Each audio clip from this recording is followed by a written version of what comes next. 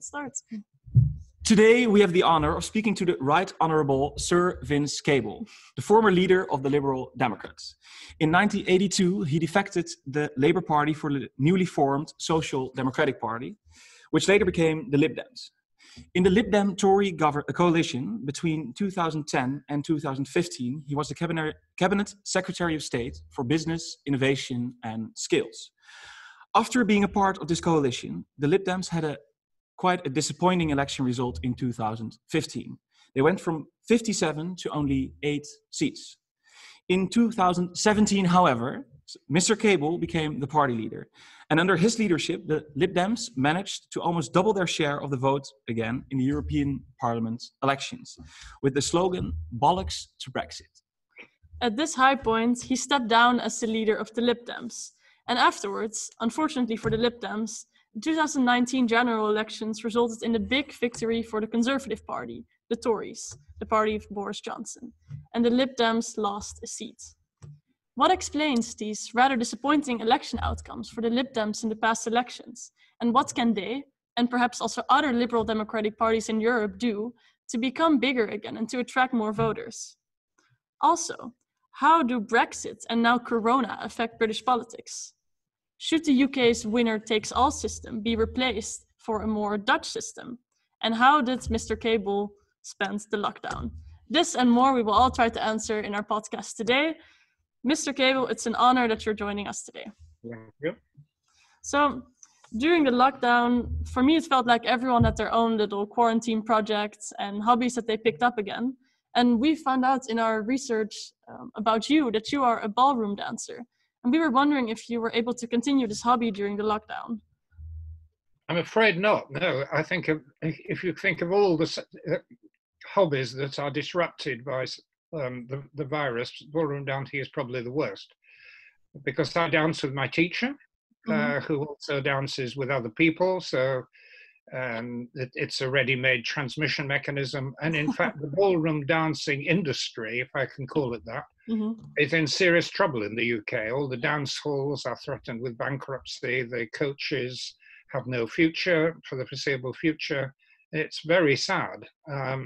Anyway, I hope to get back to it eventually. What I have been doing instead is a lot of cycling and walking. I live in the middle of, at the moment with my wife, in the middle of the New Forest, which is a beautiful area in the south of England, of virgin countryside and forest lands, and you can go for miles and miles and not see anybody. So I'm very fit without the ballroom dancing. The rest of my time was finishing a book and starting a new one. Okay, cool. Let's then now dive into the more, let's say, serious subject matter. During your talk at the Oxford Union in November 2019, you said that the Brexit was actually the most important topic in British politics right now, and that nothing could be separated from it, really. So we were wondering, with the current Corona crisis happening, does this put the Corona, or does this put the Brexit into perspective? Yes, it does. I mean, it is a sort of massive public health and economic crisis that rather swamps the Brexit issue, which had dominated British politics consistently and overwhelmingly for about 4 years. So yes, it has put it in context. But of course, Brexit potentially adds to the problem. It hasn't happened yet. I mean, Britain has left the European Union, but the transitional year, we're still in the middle of it. What happens at the end is highly uncertain. And given that one of the main problems with the coronavirus pandemic is the creation of uncertainty and fear, I'm afraid Brexit is going to add to those problems. And so I suspect that we're going to go back to debating Brexit before very long. Of course, the other reason why it's not been discussed in the UK anymore very much is that the issue was resolved in the general election in a bad way, but it was resolved under the British system. The Tories got a big majority and are just pressing ahead. There's no point arguing about it anymore. The issue is, at least in principle, settled. So you then would no longer advocate for a second referendum as your party had done before? No, there's no point. I mean, we did push for a second referendum. We can argue that the tactics at the end of last year were not very clever, and we could have persisted and got a second referendum with the right coalitions, but it didn't happen. We lost that argument. The election took over and Brexit happened. So you can't have a second referendum on whether to have Brexit if Brexit's already taken place. Okay, but why do you then think that you will actually rethink the whole Brexit? I think it will be some years. I don't think this is going to happen overnight. I don't think anyway that the European Union, our friends in Europe, would be terribly happy if the British just came back and said, we want to renegotiate everything all over again.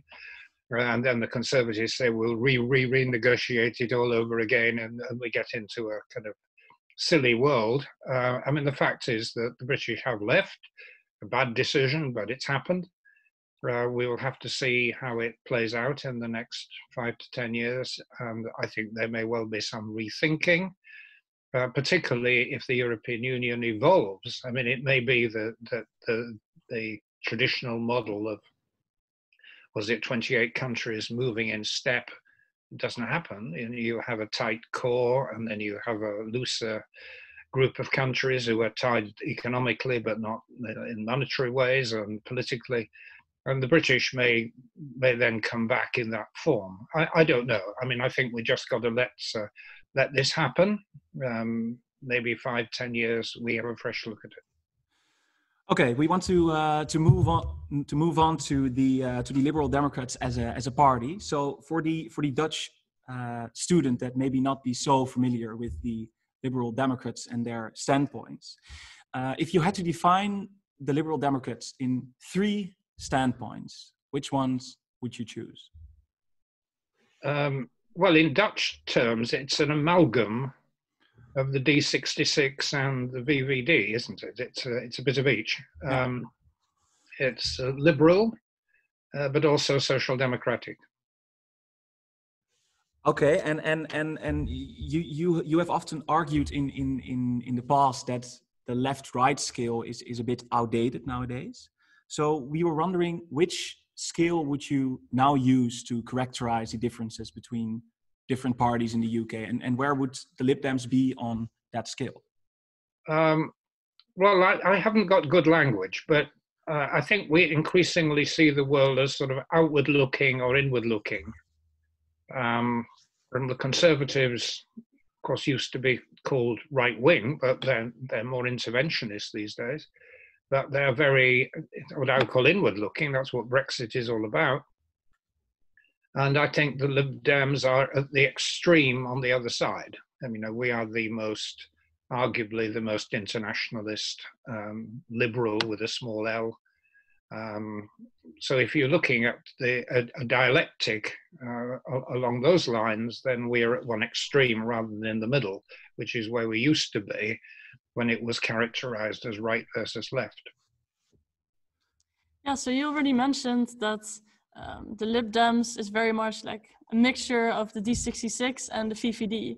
And we were also quite curious about this comparison, because the D66, so the Dutch Liberal Democratic Party, has this problem that they tend to mainly attract the highly educated, cosmopolitan elite to their party. And we were wondering if the Lib Dems have the same, and whether you see this as a problem at all, and how you deal with this.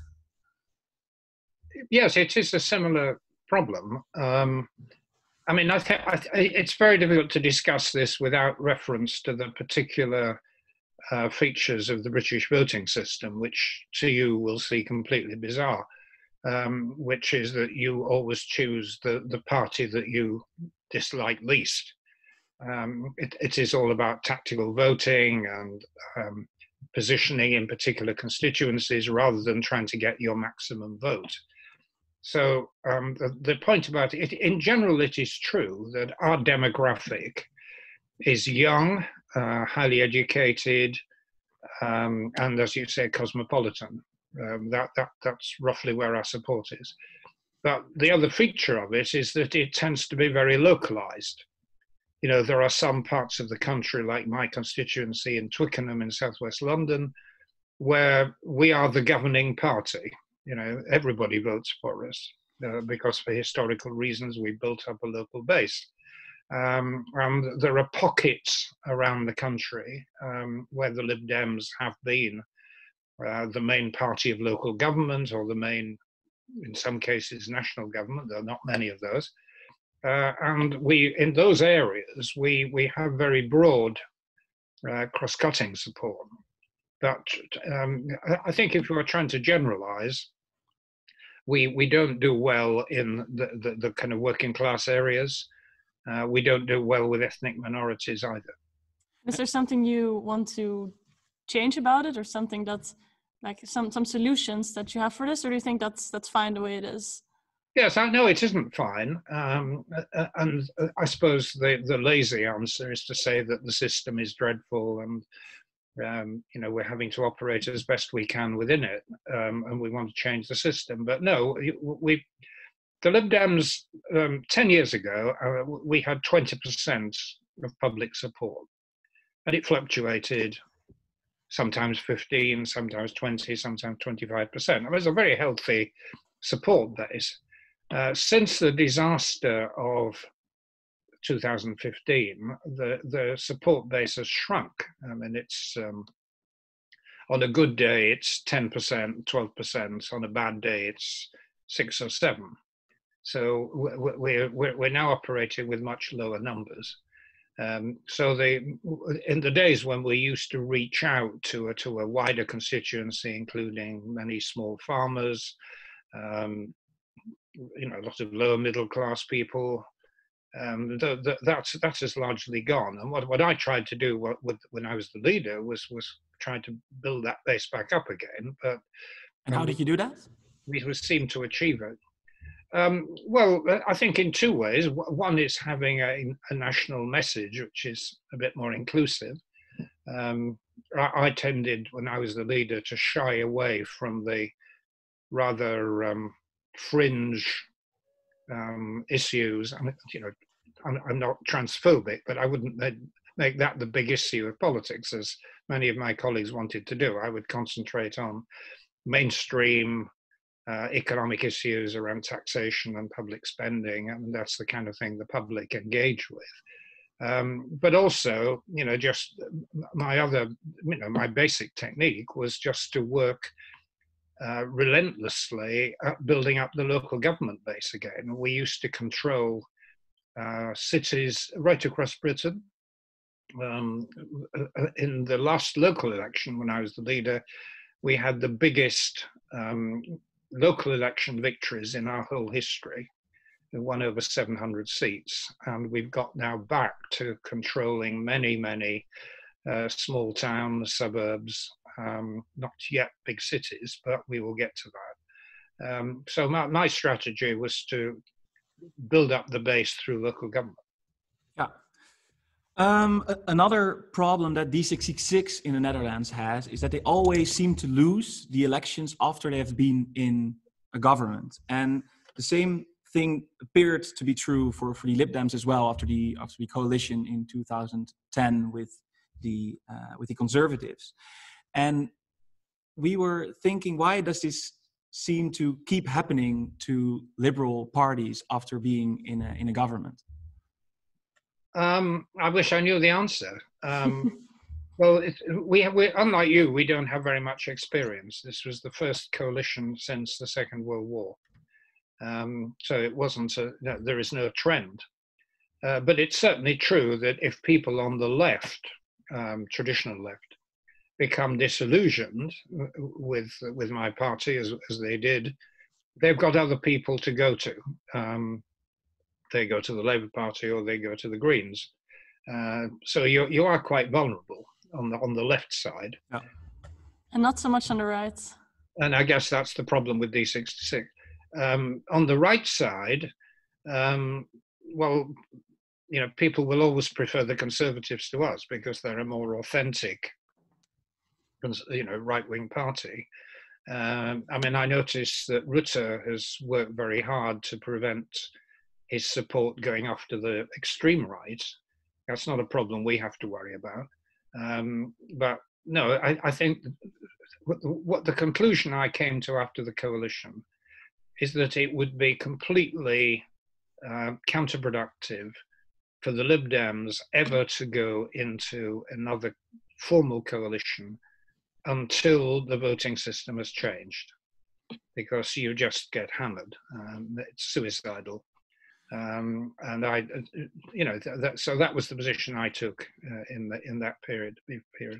Okay, that's very interesting, because we will actually talk about the UK political system in, I think, around 5 minutes. We want to quickly, before we move on to that part, we want to talk about the general elections in 2019. Because you previously expressed in 2019 that you were very positive about the chances for the Liberal Democrats to do a good job in the general elections. However, they only, in the end, got 11 seats. So why do you think they were, in the end, so less popular than you thought beforehand? Well, when I left the leadership, we were 22% in the polls. That was after those very good local elections and the European elections.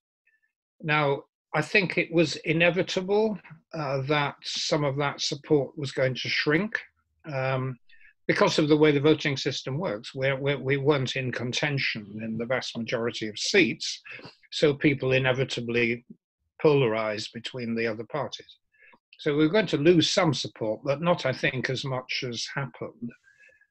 We went down from 2022 back down to 10%, which actually was an improvement on the previous year time. It was 7 before that, we got up to 10. Yeah. So what went wrong? I think, first of all, the anti-Brexit vote was badly split. We did have a pact with the Green Party and with the Welsh nationalists, but in the end, that didn't make a great deal of difference. But we didn't have an agreement with the Labour Party. We couldn't have an agreement with them because they had a kind of Marxist-Leninist leadership, which just couldn't work with them. I didn't want to work with them. So what happened in areas around London and where we were strong, the southeast, relatively prosperous constituencies, a lot of socialist voters stuck with the Labour Party rather than voted tactically for us. So the vote was split. The second thing, which we couldn't avoid, was that the what you might call the conservative remainers, the people who wanted Britain to stay in Europe, normally vote Conservative. We hoped and expected that they will switch to us, but that never happened. Because they were terrified of the Labour Party. There was a real fear that, this extreme left Corbynite party would get into government. And I encountered dozens, hundreds of people on the doorstep who said, we'd love to vote for you. We like your party. We think you should be in parliament, in government, but we cannot risk letting these loony left people into power. So they stuck with the Conservatives, even though they were against Brexit. So those were the kind of what you might call the structural reasons. I think in addition, and I need to be careful because this was after I had left the leadership, and I don't want to criticize Joe personally, but I think there were some bad tactical mistakes which the party made. I think the first was this: instead of arguing for a referendum, they argued that for simply revoking Brexit altogether, just said, look, we want to cancel it. First thing we'll do in government without a referendum. I think people were confused. They thought that was arrogant. It didn't help our support. I think, Jo was advised by the people around her to go around saying, I'm the next prime minister, which is fine in principle. If you're the leader of a serious party, you want to be prime minister. But I think given our support levels, people thought it was ridiculous. And it certainly cost us quite a bit of support. So it was a mixture of big structural factors and tactical errors. And what do you think of the new leader of the Labour Party? Well, we haven't got one yet. There is a competition taking place at the moment on remotely. We're in the process of choosing right now. I haven't cast my ballot yet. Okay. But I guess there's a new leader in Parliament, right? Is that correct? Well, we've got an acting leader, which is exactly. Ed Davey. Yes, he has long been my colleague. We were in the coalition cabinet. He has the next door parliamentary constituency to the one I had. He's a very sensible, practical, competent, intelligent leader. I mean, I think people will say he's not particularly radical or exciting, but you don't necessarily need that. But those are his qualities. He's very solid, in the English expression, a safe pair of hands. The alternative, Leila Moran, is more interesting in some way, more exotic. She has an interesting background. Her mother is Palestinian. She grew up in that environment in formerly Israel, and is steeped in a much more kind of international tradition. She's a former school teacher in mathematics. We use the expression sparky, has kind of exciting, interesting ideas. Some people might feel she's a bit too unorthodox and will turn off some traditional voters. She describes herself as pansexual. I'm not quite sure what that means, but it's part of the new way of looking at relationships, and probably has quite a bit of appeal to very open-minded younger people. That it has the or to voters in Amsterdam. Who knows? Okay, so that's those are the two candidates, and they'll both be good. I mean, I don't have strong feelings either way. Okay, so now with an eye to the future. So we analyzed a little bit, or you analyzed what went wrong. But for a next election, what advice would you give the current LibDem leader on what should be kind of the new voice or the new issues that the LibDems focus on to become bigger again and to attract a broad voting base? Yes, I'm rather careful about dispensing advice. I think the one thing that leaders don't want is their predecessors leaning over their shoulder and saying, you should do this, you should do. We call this backseat driving. You can tell us here. I think they won't watch our Dutch podcast. Okay. I think the big change that the Lib Dems are going to have to adapt to is that the Labour Party have suddenly become quite sensible. After years of being kind of the whole of the decade, more or less, being a way out on the left and under Corbyn, the extreme left, they've now got a good leader, Keir Starmer, very sensible, practical, likable, and he will now attract a lot of centre-left votes that previously migrated to the Conservatives. They will come back. It will be very difficult for the Labour Party to win the next election, but it's possible. It wasn't possible a few months ago, but it is now possible. Yeah, so I think previously we had quite a small misunderstanding. So I was actually asking about what you thought of the new leader of the Labour Party. I thought about that. Okay, sorry. So you prefer him over Corbyn? He's different league altogether. He is a serious contender, and would probably be a good prime minister, actually. And the problem for the Lib Dems is that most of the voters will think so as well, and they'll say, "Well, why should we vote for the Lib Dems?" So why not? I think a couple of reasons. I mean, I think there are areas where a kind of radical liberal voice is going to be needed, whereas Starmer's instincts are to play safe. In what kind of areas? Not to offend areas. Well, it may be, a good example are these riots which took place recently about Black Lives Matter and the toppling of statues. And Starmer was very reluctant to say anything that would offend what you might call the middle class law and order voters. Whereas I think the Lib Dems probably should have taken a more radical position in support of the protesters. That's an example. But actually the main thing we have to do is to try and work on a complementary basis, because there are a lot of seats, parliamentary seats, maybe 50, where the Labour Party stand absolutely no chance of winning, no chance at all. But the Lib Dems do, where we're currently in second place. They may have had Lib Dem councillors. There is a tradition of Lib Dem support, but no Labour support. So if the Lib Dems concentrate on those areas, the 50 seats, and they try to reach, you can't reach an official pact, but an unofficial pact with the Labour Party, that they concentrate on winning where they can win, and we concentrate on winning where we can win, then there is an opportunity for the Lib Dems to recover. This is, in other words, it's a repeat of 1997. I don't know if you know the history of the Tony Blair victory in 1997, but they had a landslide.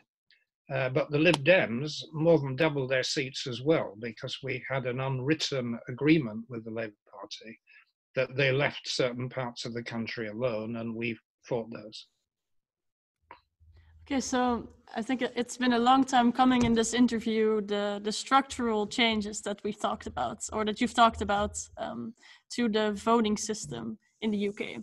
Because we're, of course, from the Netherlands, and we have a proportional voting system, and we have a lot of parties. Whereas in the UK, you see these two parties dominating. There's a winner-takes-all voting system.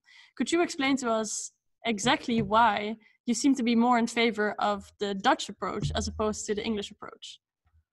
No, I'm not in favor of the Dutch approach either. I think the model, the model which we tend to advocate is more the German style. Mm-hmm. I don't think there is an appetite in Britain for having a proliferation of parties, which is what you have in Holland. And but I think the German system, which tries to combine proportionality with constituencies, is the kind of optimum system.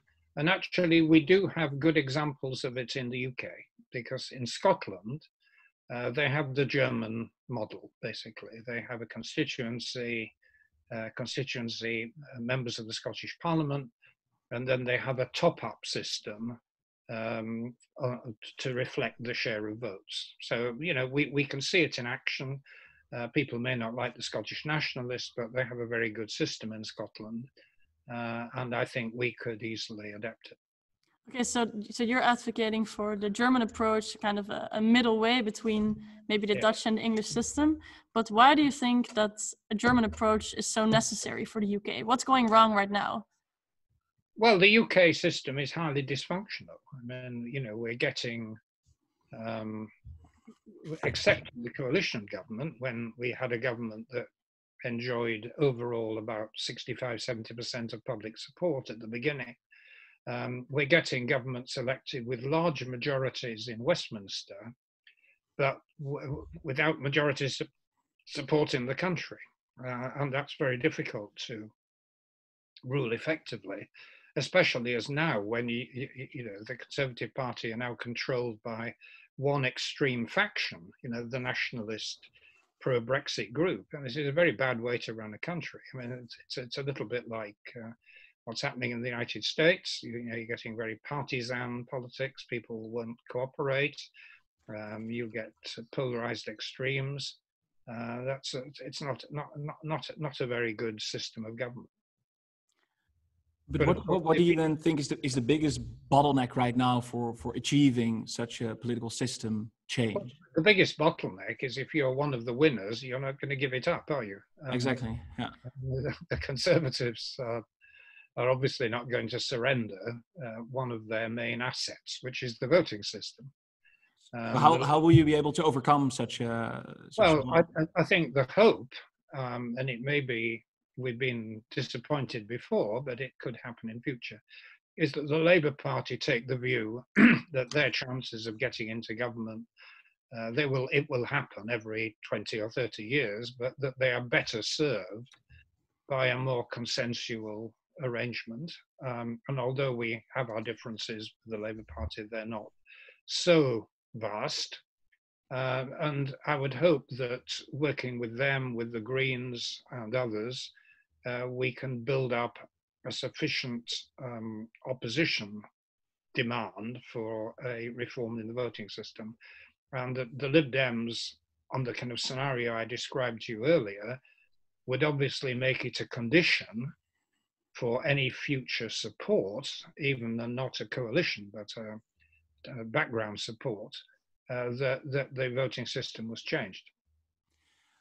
And do you think that the British people want it? Because of course you had the referendum in 2011 that was about the political system change, and in which the British public actually voted against a change. So do you think that the majority voted against the referendum in 2011? Do you think that was because the alternative was actually worse than what you have right now? Or what do you think that caused? In 2011, it was not a debate that really took off. And the large parties, Tory and Labour Party, were driven not so much by arguments as purely tactical considerations. If the Labour Party had supported the voter reform in 2011, it would have happened. But they, partly because they were angry with the Lib Dems for joining the coalition with the Conservatives, they refused to support it. It was a rather petulant, but that was what happened. Indeed, they were using Conservative Party literature, and the Conservatives were using Labour Party attacks on the Lib. We were just attacked by everybody. Instead of having a kind of broadly based campaign for proportional voting. So the campaign and the whole public debate was maybe the problem in 2011, but right now, do you think that the British public wants a political system change? I wouldn't say they're wanting it, but I think they would be persuaded more easily, let me put it that way, because we've had 4 years of completely unstable, chaotic, one-party government. I mean, it's just, we've had the disasters around Brexit. Now we've got a lot of, disharmony around this pandemic.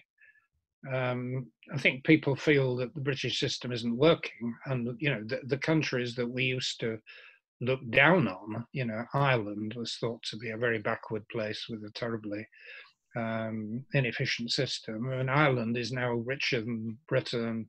They've got a very sensible political system that people like, and the two countries in the Western world that are just horribly dysfunctional are Britain and the United States, and we both have this similar two-party polarized voting system. So the final thing I was wondering regarding this system change is, how do you think it will affect the Lib Dem? Like, could the Lib Dems possibly have the chance of becoming the third, second, or even first party in such a system change? Yes, we could. And of course, that's one of the arguments that our opponents employ. They say, okay, you Lib Dems, you want voter change because you will get more MPs. Why, it's obvious why you're doing it. So they think we're just acting out of self-interest, which is partly true. No, I think if it happened, clearly our representation would grow, even in the disastrous elections of 2015. If it had been proportional, we'd have finished up with 35 MPs, not 8. Last time, last year, December, we'd have finished up with 60, 65, not 11. So, even if the proportionality was qualified in some way, we would have significantly better representation. And we'll see that next year in the Scottish parliamentary election, because the Lib Dems' support of the popular vote in Scotland is really very low. It's down as low as 5%. But we would probably get, 5 Scottish MPs in the Holyrood Parliament on the proportional system. And our Scottish party are preparing for returning in bigger numbers. Okay, then to end with on a very different note. So you have, of course, been the Secretary of State for Business, Innovation and Skills. And currently we see this very big international tech companies such as Facebook and Google having a huge impact on European societies. And we were wondering, from your experience as a Secretary of State, how would you propose to deal with these very powerful international companies? Well, the first line of defense is, or well, in Britain's case, was the European Commission.